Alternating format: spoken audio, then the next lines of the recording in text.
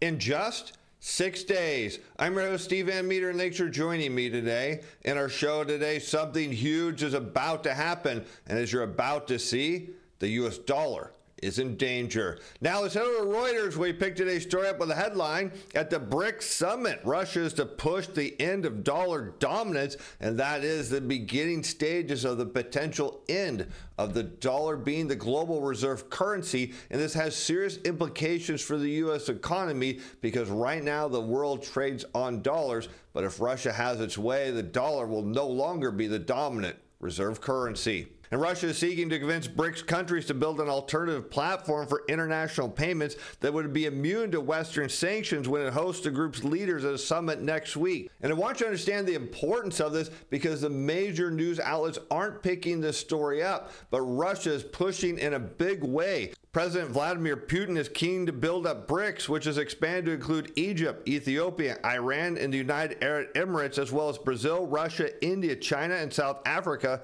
as a powerful counterweight to the West in global politics and trade. And one of the reasons they want to do this is because the United States can shut down global trade by restricting access to the dollar. And this is an issue because the world trades on dollars right now. So you can see what Russia's trying to do is undermine the West in a big way. And if they're successful, that could take the dollar away as a global reserve currency, and along with it, the American way of life. Central to that is a proposal for a new payment system based on a network of commercial banks linked to each other through the BRICS central banks. And currently this is done through the SWIFT financial system, and this is how dollars get moved all around the world. Russia wants to build their own system similar to that, which would then use a new currency. And the system would use blockchain technology to store and transfer digital tokens backed by national currencies. This in turn would allow those currencies to be easily and securely exchanged, bypassing the need for dollar transactions. Now, what's interesting here, if you wonder just how used the dollar is in global transactions, well, 88% of all foreign currency transactions are done in dollars. That's how big it is and how important it is in the global economy. Russia sees this as a way to resolve increasing problems in settling trade payments, even with friendly countries such as China, where local banks fear they could be hit by secondary sanctions by the United States. The founder of BRICS Analytics think tank said the creation of such a system was technically feasible, but would take time. And while that's always the answer, a lot of people don't understand, why is the dollar so dominant? Why is it used in global trade? Well, one of the big reasons is the United States is the world's largest importer, and well, we only pay our bills in dollars. So you think about it, when a ship comes ashore and gets unloaded, we don't pay in yuan, we don't pay in euros, we pay in dollars, meaning they've got to take those dollars and convert them into whatever currency they want to use. But the bigger issue here is why people said, how come the dollar has reigned so strong for so long? It's because there is no alternative system. There is no other currency that can take its place. And even if somebody came up with one, there isn't the transition network, there isn't the infrastructure to make it widely available to use. And this is what Russia's saying now is, hey, we want to do this. The problem is it is feasible, but it's going to take time.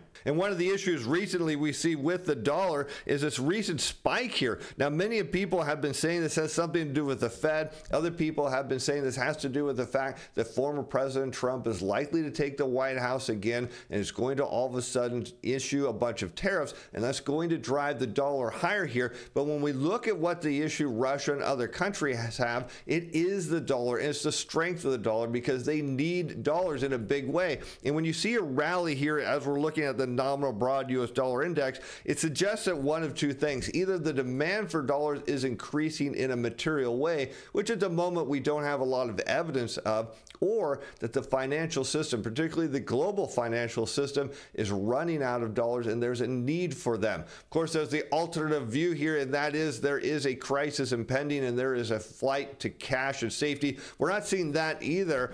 As we turn to Morgan Stanley's Wilson, who says a strong dollar dollar threatens the stock rally. We're going to take a look at that, but what he notes is he sees economic shock or curtailed liquidity made her equities, and that is true. When we see an economic shock or we see something like a liquidity crisis, what happens is a lot of businesses and companies and traders who are using margin, well, they get called on that. It means they need cash. Well, if you don't have cash because you're in a liquidity crisis where there's a shortage of cash, how do you get it? Well, through forced liquidation. That means the dollar goes up in value, equity prices go down in value. But at the moment, stocks have recently recorded their 46th all-time closing high as of 2024 on Monday as investors geared up for the latest round of corporate earnings. And one of the things that could slow down the rally again, according to Wilson, one of Morgan Stanley's top analysts, would be a strengthening dollar. But if you're looking to set new closing highs in your trading account, well, look no further. Check this trade out that we put back just about a month ago on uranium. And how did we know this was going to be such a profitable trade? Well, we did a back test, and I noted to our subscribers that the back test shows this as a high probability trade. As of close of business yesterday, it's up 16.67%. Today, at time of filming, it was up over 7% on top of that. Could you imagine getting a trade like that? Well, we're going to make it even easier. Our development team right now is taking that back tested data. We're going to add a new page to the report to show all of our high probability trades. You want to trade and have a high degree of success? Look no further. Jump on our reports, our CTA Time Pro. We trade against the machines and we use back tested data. We use historical data to beat them. You get the daily report, you get the signals. I go through every trade, give you my opinions on which ones you should look at. We give you stop loss levels.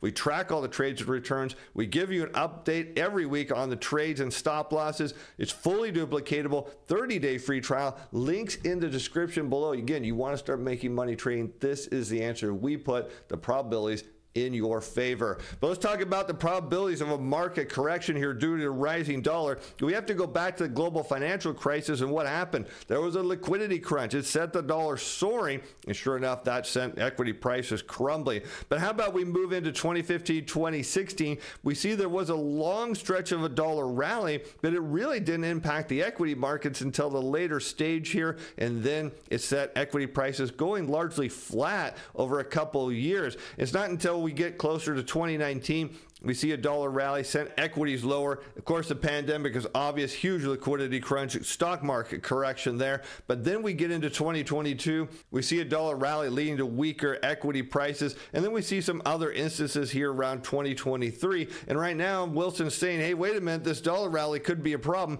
But as you can look back, there's been plenty of dollar rallies over since 2007, and it doesn't necessarily have a major impact on equity prices. But when we understand why we're facing the liquidity crisis, it has everything to do with the underlying fundamentals of our financial system. We're going to look at that in a moment here because of Bloomberg's dollar index, a gauge of the currency's relative strength versus its peers, has gained about 2% since the beginning of October as investors pare back bets on the pace at which the Federal Reserve will cut interest rates going forward. And the idea here is because the Fed cuts rates that suddenly it magically eases financial conditions, but that's not exactly how it works. There's no evidence that says if the Fed raises or even lowers the funds rate, that something actually happens the very next day. Now, again, some people are saying former President Trump's going to retake the White House, win the election, and when he does that, he's going to add new tariffs, and that's what the market's pricing in here. Again, this is just the news reacting to the rapid move of the dollar,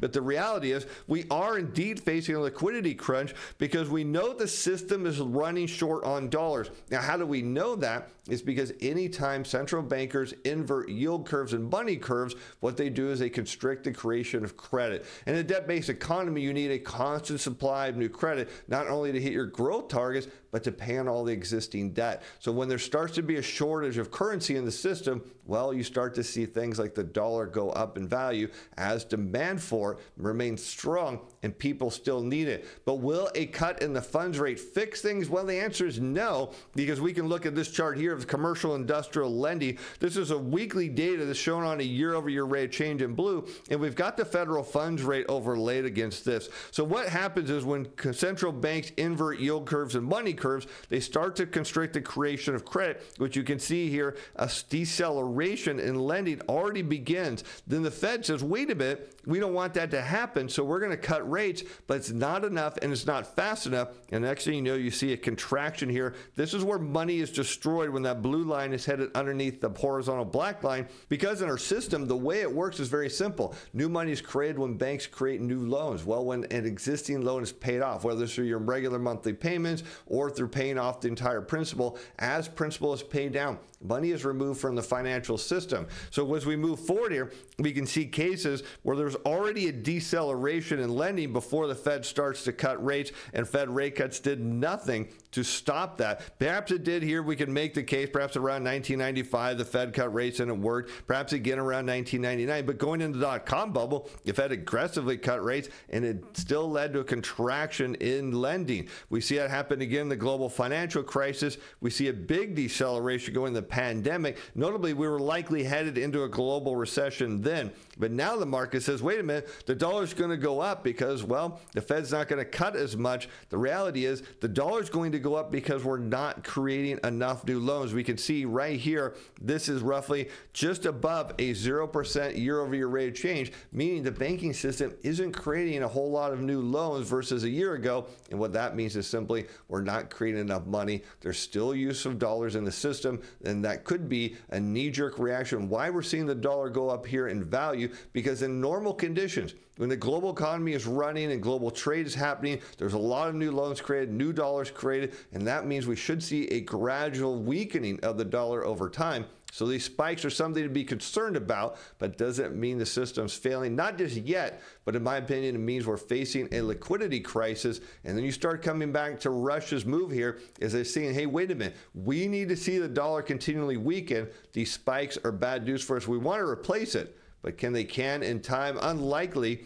As Wilson said, the rally was robust, broadening through different sectors of the stock market and driven by central banks easing their monetary policy. He says, quote, that will continue until we get a real shock in the economic front, or you get a restriction on the liquidity front. That's the exact point. Either there's some sort of shock to the banking system, or it becomes obvious that liquidity is being drained out of the system without enough new money to keep the financial system going. So what we're seeing here is two things going on. The world's starting to say we want to move away from the dollar without any means to do it at a time when there's not even enough dollars in the system to keep the global economy running. And so that puts into a lot of question. Is the Fed still in the position that it is as a dominant central bank? Well, some people are saying not so much, as the world's central banks aren't following the Fed's lead anymore. And this is how it used to be, where the Fed would kind of lead policy throughout the world. So does this imply then that other central banks are looking other directions, hopefully maybe moving away from the dollar, looking at what Russia's doing?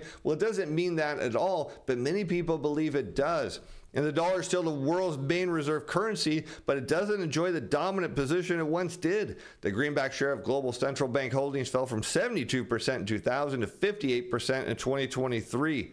And data from the PBOC shows that China now sells a quarter of its trade transactions in yuan, up from zero a little more than a decade ago. And again, this is all about the need for currency in global trade. And so one of the ways we see dollars created is through global trade. So how do central banks get more dollars? Well, it's when you see the global economy humming and growing, they accumulate dollars and then they convert those dollars into U.S. treasuries through our foreign auctions that we do on a monthly basis. That's how the system works. So as we see them holding less and less dollars, it doesn't mean they don't want to. Of course, they do. What it implies is the system isn't creating enough dollars, and we're on path now to a liquidity crisis.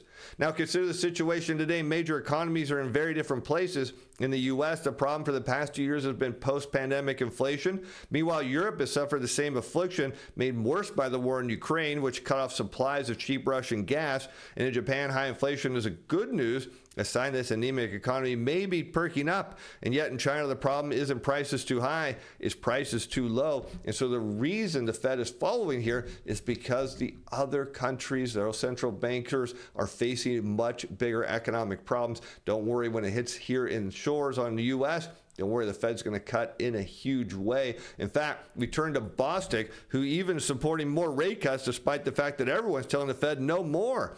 And Fed's Bostic says the U.S. employment and growth to stay robust.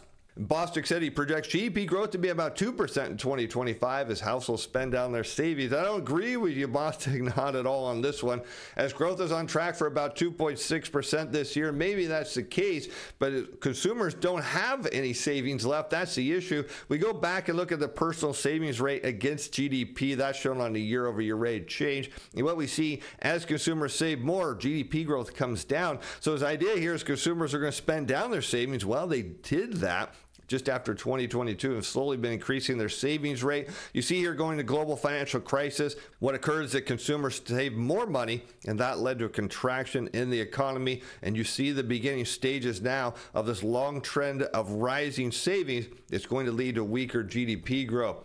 A robust jobs report and stronger than expected inflation reading for September have prompted several policymakers to say the U.S. central bank should move at a more incremental pace with future rate cuts.